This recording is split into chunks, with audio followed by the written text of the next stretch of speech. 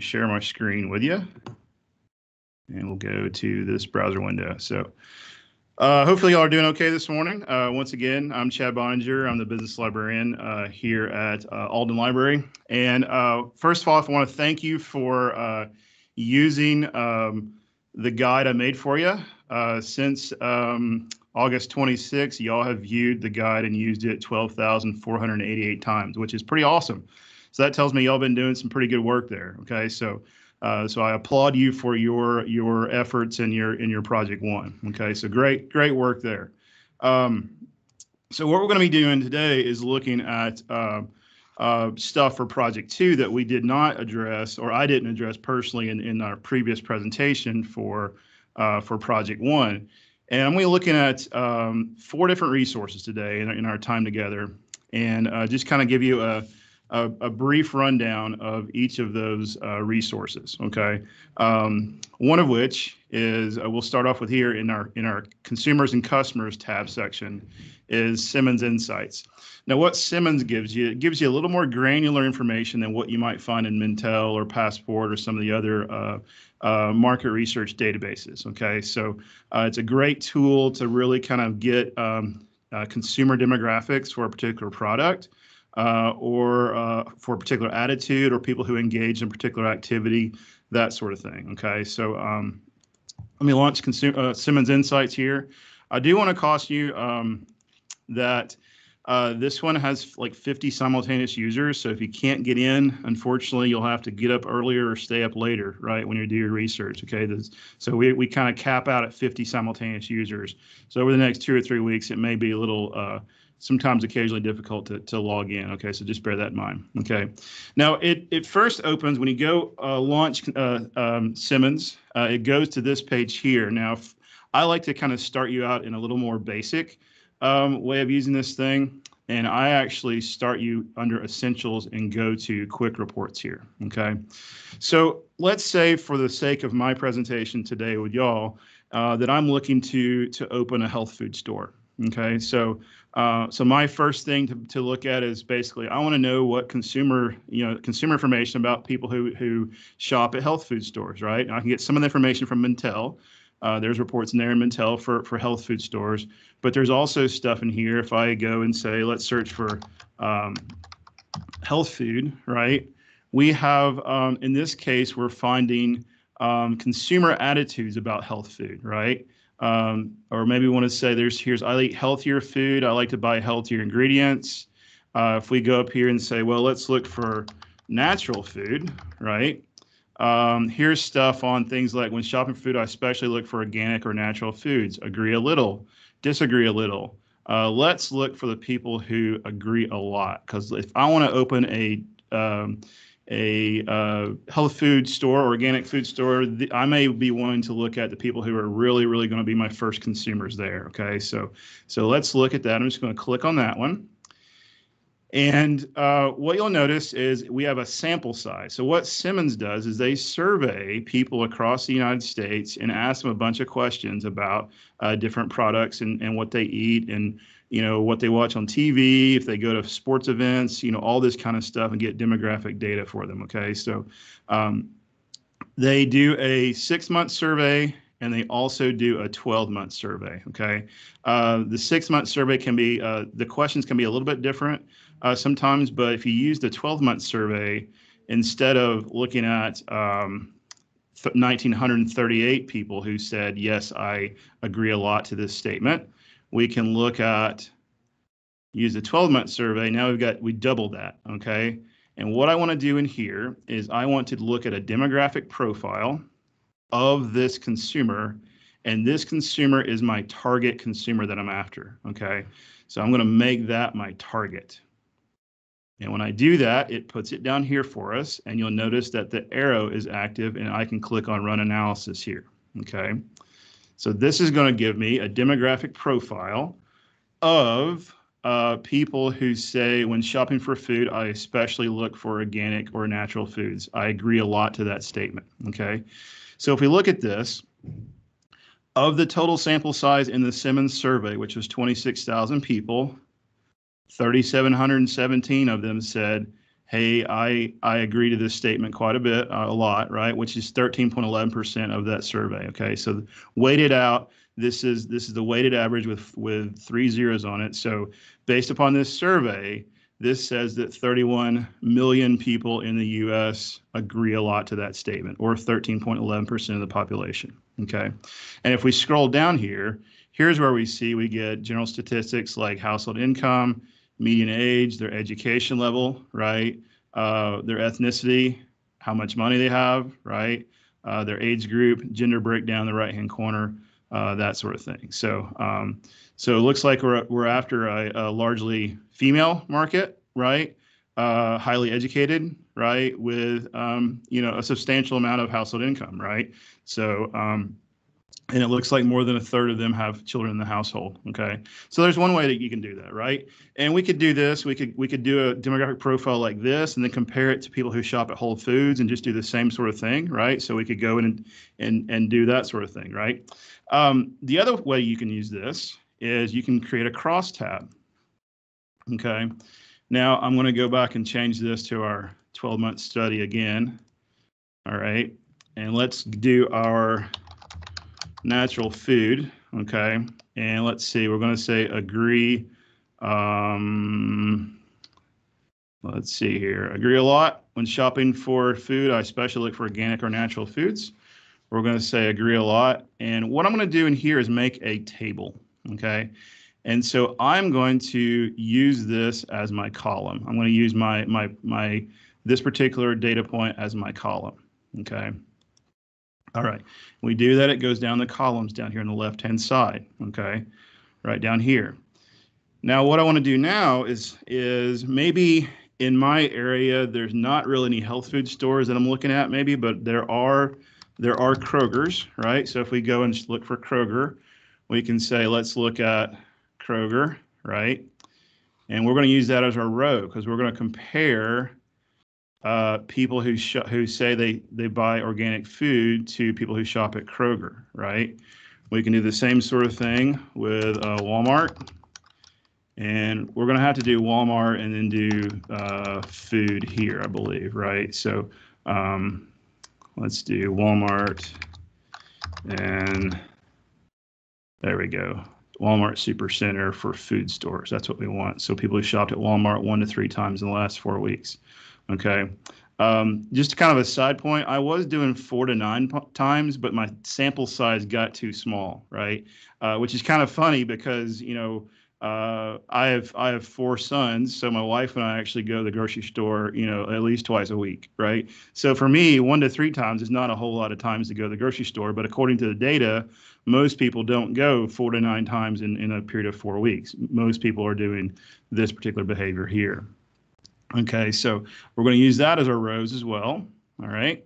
And we're going to compare that to Whole Foods. So let's say our store is going to be like Whole Foods. Okay, that's kind of our benchmark. Okay, so we're gonna use that to our rows as well. All right. Now, once we're satisfied with that, we can keep doing this till our heart's content and build a big old table. But I'm just going to leave it like that for the time being. And now we can click on Run. And what this will do is it'll go in and do this sort of cross tabulation here for you. Okay. Now this is the total sample right here. So this is everybody who filled out the survey. So it's not cross tab with anything. Okay. So basically, if you start here at the vertical, right? If we start with the vertical, we're going to read it from the top down. Of the total population, 6.7% shopped at Kroger 1 to 3 times in the last 4 weeks. Okay. Of the total population, doing vertical again, almost 30% of the total population shopped at Walmart in the last 4 weeks, right? And same thing, of the total population, 3.8% shopped at Whole Foods. Okay. Now, if we go over here and do this, if we do it by the same token over here, of the people who said they agree a lot that I buy organic or natural foods whenever I can, right? 5.8% of them shopped at Kroger in the last 4 weeks, 1 to 3 times. 26.8% of them shopped at Walmart in the last 3 to 4 weeks. 9.4% of them shopped at Whole Foods. Okay. Now we would assume that Whole Foods would be higher because they have more natural and organic food selection and that sort of thing, right? But we're looking at Walmart, and you're like, wow, a lot of people shop at Walmart who buy organic foods. Well, that's probably because a third of the total U.S. population already shops at Walmart, right? So we're probably better off reading this from the other direction, using the horizontal. So if we use the horizontal over here, we can say, of those people who shopped at Walmart, 11.7% of them especially look for a natural organic food, right? So that's not really, that's not really that big a deal there, right? So considering that 13.1% of the total population looks for organic food. So actually, the people who shop at Kroger and Walmart are actually lower than the total population. Of the total population, 13.1% of them look for organic food, right? But if we look at Whole Foods, of people who shop at Whole Foods, 32.3% of them look for natural organic food every chance they get, right? And that's why we have this nice little green arrow here that indicates this index, that these people are 146 times more likely to look for organic food, right? So that's kind of how you read that, all right? So you can do all this kind of stuff and all these kind of cross tabulations with this kind of data, okay? All right, so that is Simmons. I do want to say you can actually go over here. Once you create a report, you can export it as an Excel file. And what you'll get, and my Excel is a touch slow to open. I've got a bunch of other kind of business add-ins that make it a little sluggish. What you'll get is basically this report with some data in it and some additional tabs to look at too. So here's our data. I'll blow it up for you so you can see it a little bit. And then we get additional tabs across the bottom that will get a little more granular in there, okay, as you look at it. So it's a really kind of a cool way to kind of break up your data. And here we've broken it up. They've done the work for us ahead of time to kind of go in and say, here's different ways that you can kind of really look at people across the spectrum there, okay? All right, so that is Simmons Insights there.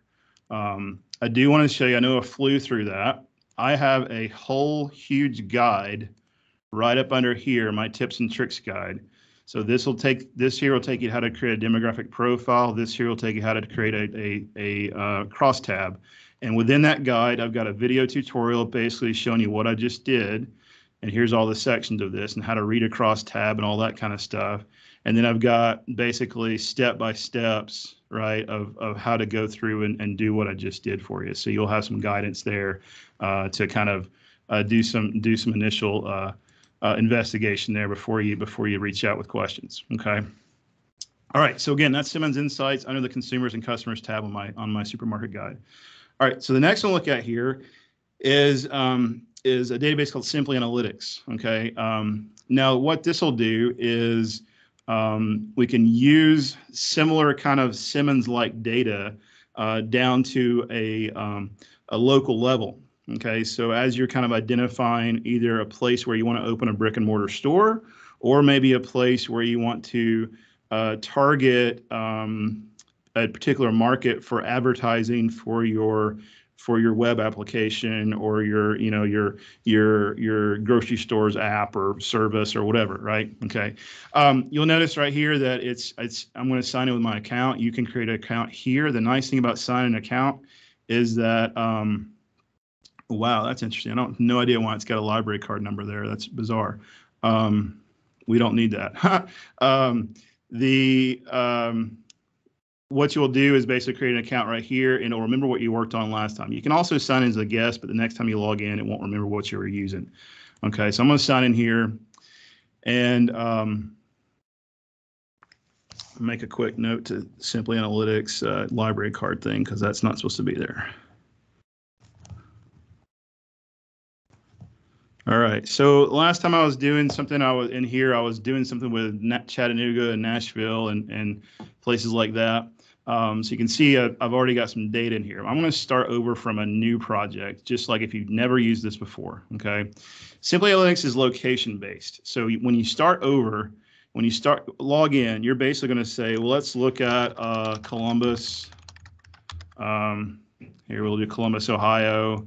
We can do a zip code, right? So we can do Athens, Ohio zip code. We can do Portland, Oregon, right? We can do let's do county, whoops. There's Hamilton County, Tennessee. That's where Chattanooga, my hometown is, right? So we can kind of go in and compare different places in here like this, okay? We can do a whole state. Let's just do Ohio as a state. And then we do next, okay? There's a lot of complexities within Simply Analytics. Sometimes it's not quite so simply.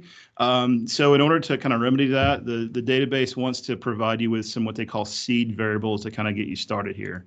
And I typically always check population. I'm always interested in, like, you know, how wealthy the population is. And then I will occasionally do number of households. And then I often don't really care about how old the housing is, but maybe I do care about, you know, how old the population is. Okay, so we do that. You can also create your project without seed variables, but it's kind of nice to have this built in already. So we create our project, and what it'll do is it'll actually go in and it'll start looking at a map first, okay? And I actually prefer to go over and look at the quick report first, okay? So the quick report, let's say we were trying to look at 4 or 5 different locations for our possibilities of where we want to open our store, or where we're going to target our marketing efforts for our app or service, right? So this gives us basic kind of census-like data for these areas. And so the nice thing about this is you can go over here and you can export this as Excel file if you just wanted just this report. I like to use this, and you can export it right there. I like to use this to kind of go down and say, well, you know, let's look at, oh, well, here's an easy way to get people who are 18 to 24 and 25 to 34. I'm adding these variables to my project, okay? If I scroll down, let's see, let's look at, we want to see maybe wealthier people, right? So we maybe we say, let's do $200,000 and over, right? Because, or $100,000 and over, because those are people who may be more inclined to buy organic foods, right? And then we want people who have are a little bit higher educated. At least they've got a bachelor's degree, okay? And then here's languages spoken, that kind of stuff, okay?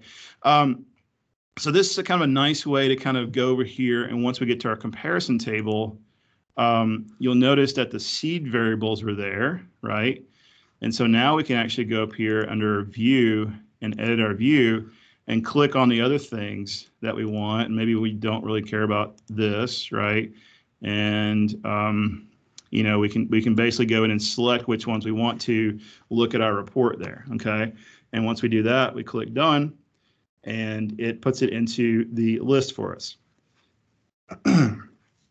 So this is a kind of a nice way to do this. You can also go over and use the data search on the left-hand side over here. And if we search for organic food and do a search here, here we have % of people who agree a lot that they shop for organic food, right? That looks familiar, right? Because we just saw it just a few minutes ago in Simmons.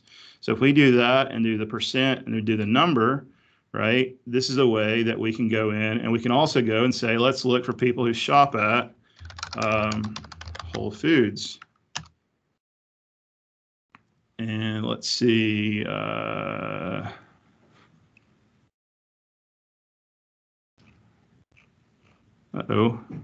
there we go. Number of times shopping, so the very bottom. So % of people who shopped at Whole Foods, right? And number of shopped at Whole Foods in the last 4 weeks, right? So if we do that, so now we have a big list here that we can use to kind of compare, okay? It's 0 in Athens, Ohio, because there's not a Whole Foods in Athens, Ohio, right?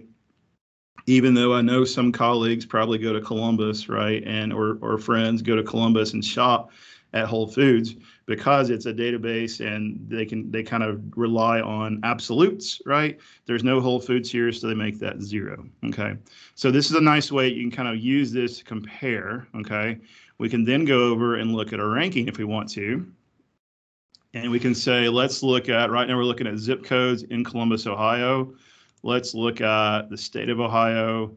And maybe we want to say, let's look at counties or cities in Ohio. Let's do cities in Ohio. And let's look at, You'll notice that our whole foods or organic foods not here, so we can go here and edit our view. All right, and maybe want to say agree a lot, number who agree a lot. All right, so now we can say sorted by number of people who agree a lot that they like to eat organic food. Okay, so here we have Columbus, Cleveland. You know, naturally those are going to be the largest percentage because they're larger populations. So that's where we might want to add the percentage as well. Okay. All right. So once we use these kind of things that kind of identify where we might want to locate our store, we can then go over here and use a map. Okay. And so let's say we're looking at just the state of Ohio. And all right. So we're looking at the state of Ohio. Right now it's looking at by population. We can go over here and change this to percent who agree a lot that they shop for local organic food. Okay. All right. So now we have this nice red looking state. I don't really like that because it doesn't really tell me that red does not scream like organic to me, right? It screams like, you know, angry organic, I guess. Right. So if we go over here and click on edit, we can change the colors here. So if we want to go in and say, well, the green's a little more peaceful, you know, or maybe this little kind of greenish bluish combination is kind of nice, right? And if you wanted to, you can actually go in and click on the individual color cells and alter some of the color cells. So maybe we wanted to go with a light gray, you know, instead, right? You know, or you can kind of, if you're not careful, you can make something that looks pretty nasty. So be careful about that. You can also mess around with what they call the classification method here. So this is a nice way to kind of go in and just all you're doing when you click on these is you're changing the ranges down here. And so when you change the ranges down here, sometimes it makes your map look a little bit prettier because it kind of gives you a little more contrast. So I think that's kind of neat. So you can kind of mess around with that. So here we see, you know, percentage of people who agree a lot that they shop for natural food stores or shop for natural food whenever the chance they get in Ohio. Now, what I can do with that, and this is a kind of a nice little map here, right? What I can do with this is I can actually go over here and use the businesses section, and I'm going to use the advanced search here, and I'm going to search by SIC code. You can kind of mess around with this a little bit, and I'm going to go in and say, let's look for health food, and here is health foods. Okay, and we can go in and now search for businesses who are classified in health foods across the state of Ohio, right? And so we can go in and click on some of these. And so here's Mother Brown's Natural Remedies in Napoleon, Ohio, right? There's 13 stores there, looks like in Columbus. Here's one down here, Sweet Meadows Limited, right? So this gives you an idea is like where some of my potential competitors are by location on the map, by percentage of need, right? People who say I buy those things, maybe there's not a store in that area, so maybe we want to kind of open a store in that area, okay? So now because we did those businesses here, we also get a nice list that we can now download here. Right now we're just looking at Columbus. Here's our state. We can download this list of competitors there as well. Okay, so those are some different ways that you can use Simply Analytics. Okay, back to our map. Pretty popular thing folks like to do is they like to go in and use the export feature here, and you can actually go in and make your own kind of image with the application here. So you can go in and crop it. You know, so if you're just looking at Ohio, right? You know, and continue the layout. You can actually go in and change the colors of this thing. You can move it around, right? So you can kind of create this nice little image that you can export to your PowerPoint presentations. It's a great way to kind of visually represent where your competitors or the need might be in your local market. All right, so that is Simply Analytics. I know that's kind of fast there.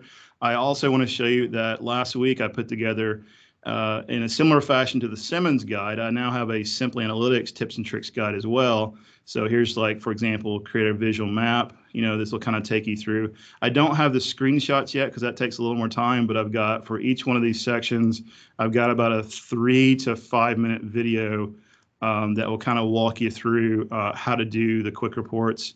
And if you basically start here and kind of walk all the way down, it'll do exactly just what I showed you today, and it kind of builds upon each other in a sequential format. Okay.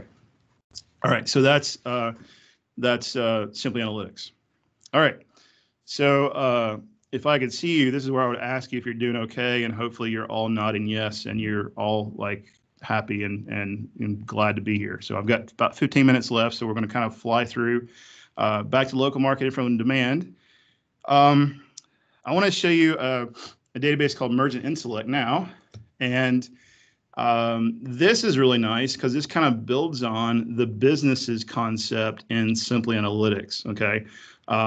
So if you know the name of a business, you can go up here and type in the company name and just get that company. Okay.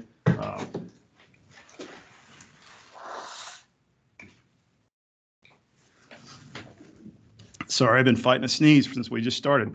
So if you know the name of a company, you can go up here and search for the company and get company information right there. What I want to do is use the advanced search in here to go in and basically identify companies by industry. This is usually how I do this. All right. And you'll notice this SIC code that kind of looks similar to what we saw in Simply Analytics. You could also use the NAICS code, which is a different way of classifying industries, kind of like by like the library call number or kind of by location. So what we'll do is you'll see there's a wholesale and retail trade. Let's just kind of go and drill down this thing. There's food stores. Cool. Let's see. Here's grocery stores. I don't think I've seen anything in there. Let's see. I don't think health foods is under any of those. Let's look under miscellaneous food stores.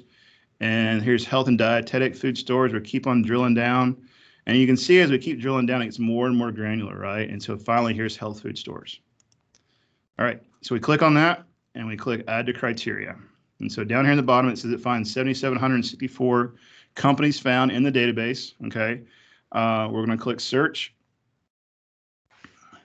And this is going to give us all the ones that are classified across the US. Okay, so it kind of gives you a way of looking at some of the larger companies in the industry, that sort of thing. They're going to be sorted by sales. In many cases, this is estimated sales because a lot of these companies are privately held, so it's estimated sales.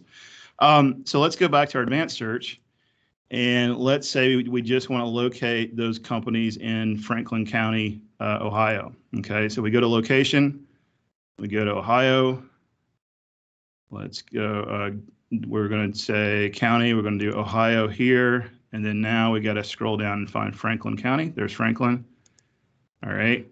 And once again, we add that to our criteria. All right. So this finds 22 companies that are classified according to Mergent Intellect as health food stores in Franklin County, Ohio. Okay. So we're going to go and do that kind of search. All right.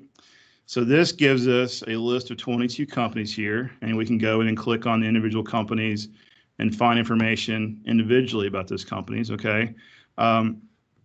We could also go and what I like about this database is that we can go in and select all of the companies up to about 2,000 companies or so. We can select all of our companies here, and then we can go in and do this build files section. Okay. All right. So this gives us a format. I'm actually going to choose my own fields here because otherwise we get all this stuff and it's a little bit overwhelming. So I'm just going to do company name, and I like to know year of founding, how long they've been in business. I think that's pretty cool to know, right? We can get, you can go and say, let's look at company location.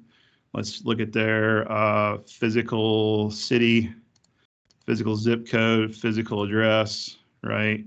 And maybe you just want sales, and then maybe how many employees they have. Okay. Most of this financial information won't be available for these smaller private companies, so I usually don't mess with that stuff down there. Okay. But you could go down and say, let's get the contact information of the executive, maybe the owner, right? And we'll call this Chad Grocery down here. Once we're satisfied with that, we'll build our file.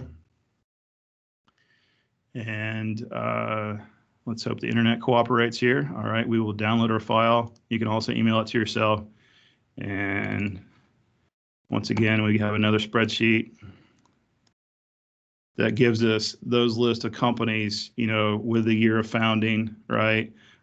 Physical address, city, zip code, sales, that kind of stuff. And then we have, here's the executive information for those people as well. So pretty cool way of getting, competitor information in your local market, or to see what other companies are out there doing the kind of business you want to do. Okay.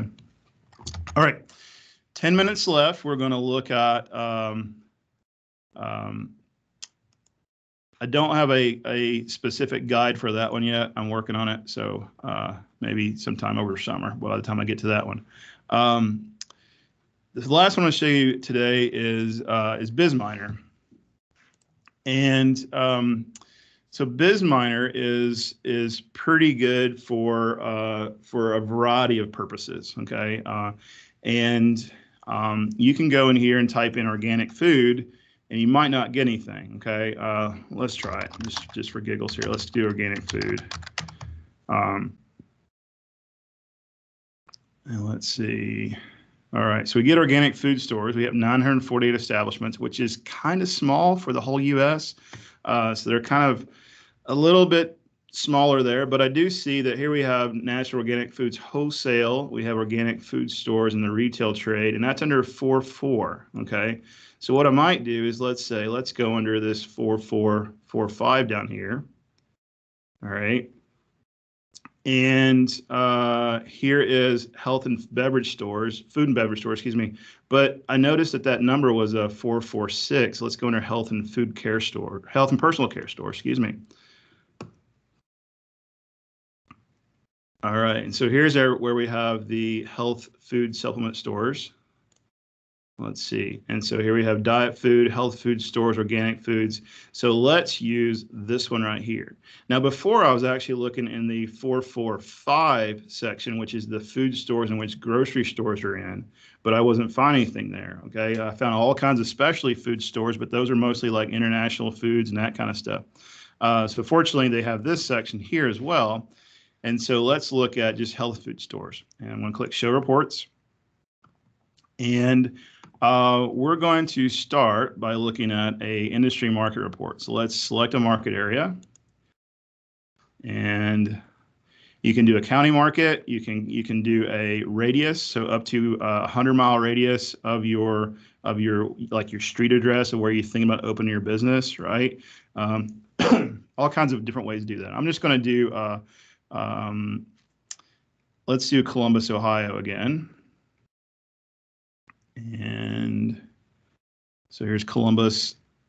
They give us 30 operations, and we will access now here.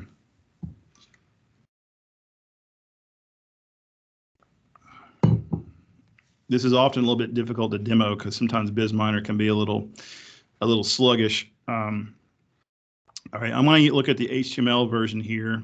Reason being is because it gives you this kind of, yes, I agree.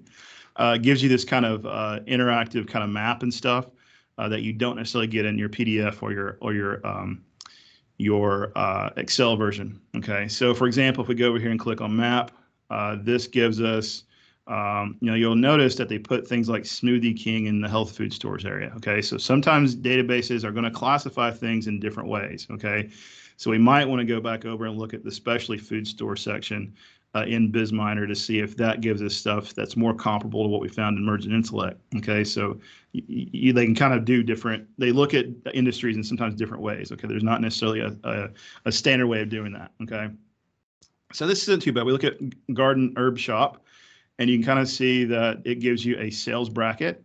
Emergent Intellect will give you more of a closer, actual sales, right? But it's still going to be estimated because typically these are private companies. We have a market, so we see how many startups there were in each area and how much market volume that they generated in those times, in those years, right? Annual sales across the overall industry. You can see it's still it's growing 8.29% since 2016, right? Startups are going down, so it looks like sometimes the startup market has not been great there. Cessation will tell you more about that as far as how many firms went out of business, right, or relocated. Okay. So you get all kinds of stuff in here that can be useful for kind of looking at your local market. Okay. I'm going to go back a couple of screens here in here. And one thing we can look at too, we can say, well, go back and look at these local industry financial reports, and let's look at Columbus here. And what it'll do is we'll go in, once we select our city or our location, it's going to go in and pull up basically your sales classification. Okay, so because we don't want to be comparing our health food stores to like all of the Smoothie Kings across the United States, right? So this will give us a sales class. So if we say, well, we're looking at, let's look at small 9 firms, right? And that make less than $5 million. So we'll do that. And then we will access now.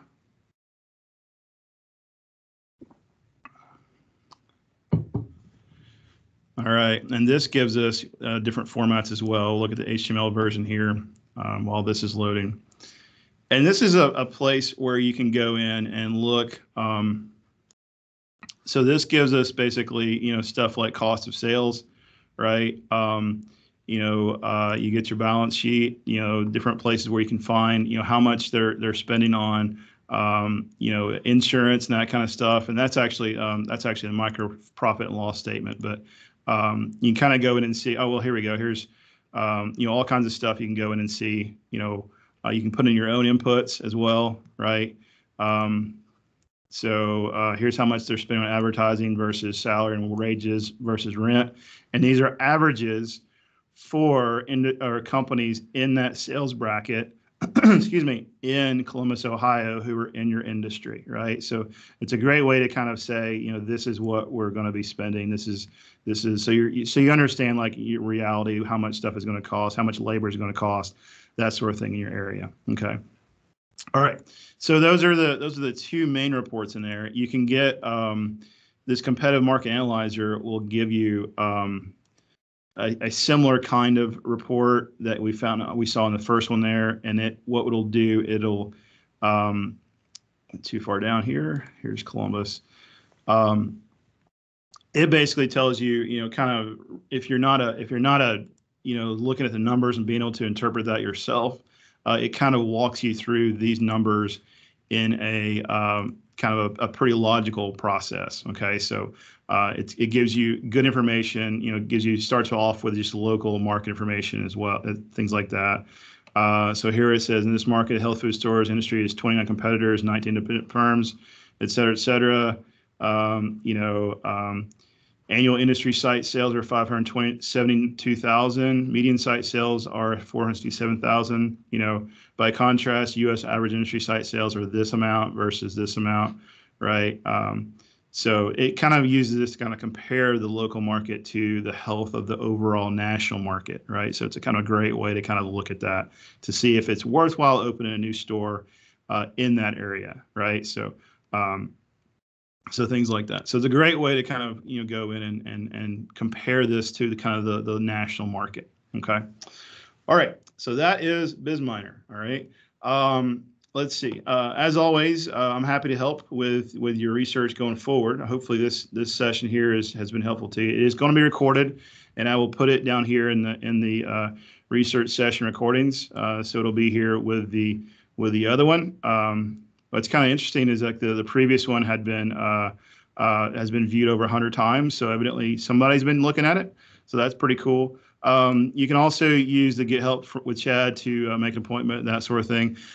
This week is terrible because I'm actually leaving town tomorrow and I'll be back late Thursday night and then catching up on Friday. So probably next week is probably going to be more viable options for getting sort of research help if you need it. Okay, so I will try to respond to emails this week, but I'm actually at a conference and so it'll be a little challenging to kind of address things and some of the questions that you ask for help with Simmons and that kind of stuff can be often quite challenging to try to answer via writing, right? So they're just the questions don't really lend themselves too easy to try to explain how to do that via an email. Okay. All right. So that's all I have. Hopefully this was helpful to you. and hopefully you'll find my guide useful. I do want to tell you that probably once P2 is over, I do want to send out a survey that I'll probably do via Basecamp to ask for your feedback about these sessions and about this guide in particular, so I can make things better for the students next semester in the effort to continuously improve my content and teaching. Okay, so that's all I have. Hopefully this has been helpful.